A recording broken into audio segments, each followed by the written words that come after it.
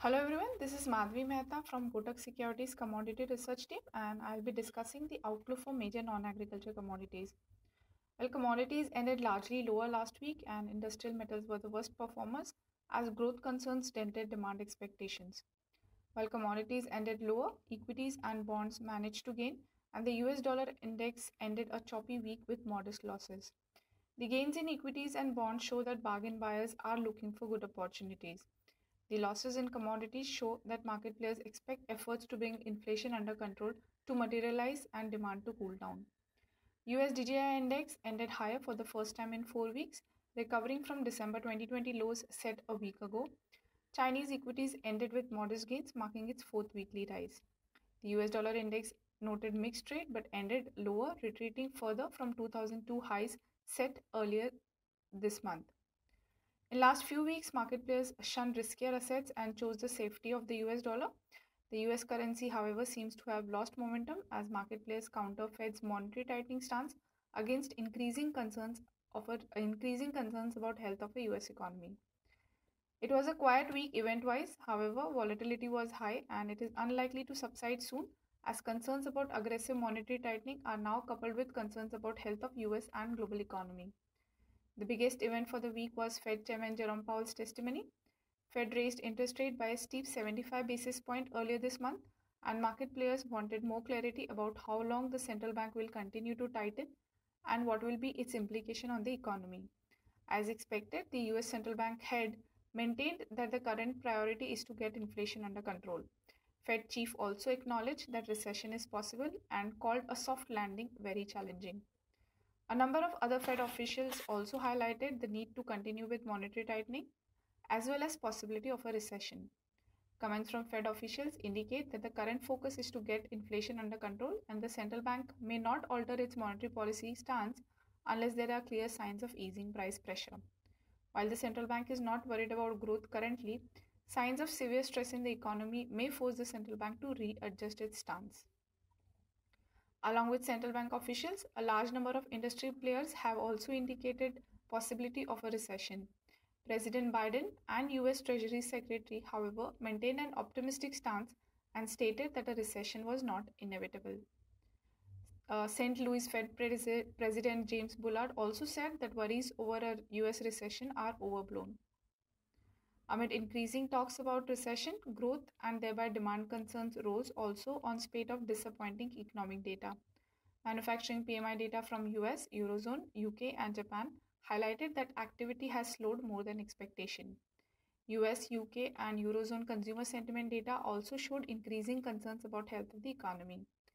US consumer sentiment slipped to the lowest level on record. Inflation data also highlighted higher price pressure and the need to take immediate measures. UK consumer prices rose last month at the fastest pace in 40 years. Correction in crude oil and commodity prices, however, eased inflation concerns to some extent. US consumer sentiment data also showed some improvement in inflation expectations. China was also in focus amid continued worries that economic recovery may be challenged unless virus spread is brought under control. Virus cases in China have dropped significantly. However, market players still fear that some restrictions may remain in place. Meanwhile, government has continued with efforts to boost economy, but market players remain skeptical that the growth targets will be achieved. Russia-Ukraine concerns also continue to linger. However, we saw little market reaction to it. The war has entered the fifth month, and there are little signs of a resolution yet. Tensions rose as Ukraine on Saturday said Russia was aiming to drag its ally Belarus into the war after reporting that missiles which struck a border region near Kyiv came from the Belarusian territory. Global financial markets were rattled in last few weeks on tightening concerns, and now volatility has intensified amid increasing possibility of a recession. We may continue to see volatility as market players react to economic numbers as well as central bank comments to gauge how much the economy will be affected by monetary tightening. Key data this week includes US GDP growth estimate, consumer confidence, manufacturing and services PMI from China, US and Europe, and Eurozone CPI reading. Forecasts indicate that US economic data may point towards slower economic activity. If data matches market expectation, it may add to growth worries. Chinese manufacturing and services PMI is also expected to remain below 50 level showing contraction in the sectors. Eurozone inflation data is expected to show further rise in inflation pressure. A number of central bank officials, including Chairman Jerome Powell, ECB President, and BOE Governor, are due to speak this week, but they are largely likely to maintain hawkish stance amid rising price pressure. Also in focus will be China's virus situation as well as development relating to Russia-Ukraine war. Let us now start with individual commodities, and we'll start with gold first. COMEX gold traded in a narrow range and ended modestly lower, marking its second weekly decline. Gold weakened amid increasing emphasis on monetary tightening to get inflation under control. Weakness in commodities at large, recovery in equity markets, and ETF outflows also weighed on gold prices. Global growth worries, however, kept a floor to prices. Gold may continue to witness volatile trade as support from growth concerns are countered by tightening expectations. However, with Fed's emphasis on continuing with aggressive moves, the general bias may be on the downside. The trading range we see for the week is 49,500 to 51,800. Moving to silver, COMEX silver fell sharply last week and tested the lowest level in 6 weeks. Silver fell amid concurrent losses in gold and industrial metals. Monetary tightening by major central banks and global growth concerns weighed on silver prices. ETF activity was mixed, however, net outflows show weaker investor interest. Silver has fallen sharply on back of losses in gold and industrial metals, and any stability in either of these sectors may lead to some short covering in the metal. Hence, we recommend waiting for corrective rebound to create fresh shorts. The trading range we see for the week is 58,200 to 63,200. Moving to industrial metals, let's start with copper first. LME copper prices slipped to 15-month low as increasing probability of a US recession coupled with lingering COVID concerns in China weighed heavily on the demand outlook. Supply concerns also eased as Codelco's management reached an agreement with union leaders that will end protest at the company's copper mines in Chile. Going ahead, copper may remain under pressure as investors cautiously wait for final manufacturing PMI reading from major economies. Also in focus will be US PCE index, which is Fed's preferred inflation gauge as it will affect the inflation expectation. Comments from central bank officials will also be closely watched. The trading range we see for the week is 678 to 738. Next, let's talk about aluminium. Aluminium prices remained below 2,500 level as controlled coal prices in China coupled with macroeconomic concerns weighed on the light metal.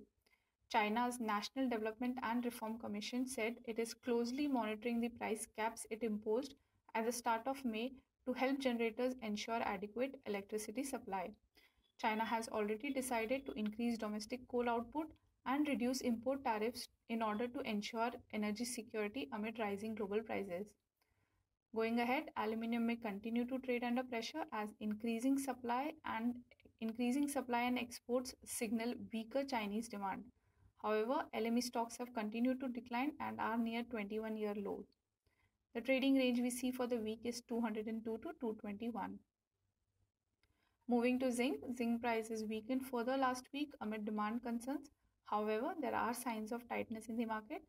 LME cash to 3-month spread saw the steepest backwardation since 1997 as LME cancelled warrants or stocks earmarked for delivery jumped above 64,000 tons and now stand at over 80% of total inventories. Going ahead, zinc prices may see limited downside as Chinese production is expected to decline in June due to heavy rainfall in certain regions. Output is forecasted to be lower in coming 2-3 months as some smelters in the north are scheduled to carry out routine maintenance. The latest study group report also noted that the global market was in a deficit of 13,000 tons in the Jan-April period. The trading range we see for the week is 281 to 323. Lastly, let's talk about lead. Lead prices fell to 7-month lows on back of demand concerns. However, the supply of both primary and secondary lead has declined in China. The latest study group report showed that global market was in a 20,000 ton surplus in the Jan-April period. Lead may trade with a downward bias, however, price may remain supported by decline in Chinese stocks, while lead output is hit by suspension in certain areas. Shanghai lead inventories tumbled by 13% last week, while social inventories of lead ingots across major centers fell by 10%. The trading range we see for the week is 168 to 185. Moving to energy complex, let's start with crude oil first. NYMEX crude slumped to near 6-week low but witnessed a sharp rebound late in the week to end with a modest decline. Crude fell sharply in last few days as global growth worries dented demand outlook, while US increased efforts to bring fuel prices under control. Crude oil, however, witnessed a sharp rebound late in the week amid recovery in US equity market and as US government failed to take any concrete measures to bring prices under control. Concerns about Russian supply and lack of any easy replacement also kept a flow to crude prices. Going ahead, crude may remain volatile as demand concerns counter supply risks. However, overall bias may be on the downside unless risk sentiment improves significantly. The trading range we see for the week is 7,800 to 9,100. Lastly, let's talk about natural gas. NYMEX natural gas slumped over 10% last week, building on the 21% decline noted a week ago and has tested the lowest level since early April. The biggest factor weighing on gas prices is closure of the Freeport's LNG terminal in Texas for 3 months, which will divert more supply towards domestic US market. Also weighing on prices sell-off across commodities and increasing concerns about health of US economy. Firmness in European gas prices amid reduced supply from Russia and robust weather-related demand in US has however lent some support to prices. Natural gas is setting fresh lows, which indicates downbeat sentiment. However, the sell-off seems little overstretched and one must wait for higher levels to create fresh short positions. The trading range we see for the week is 440 to 548. Well, that's it from my end. I wish you all a very happy trading week. Thank you.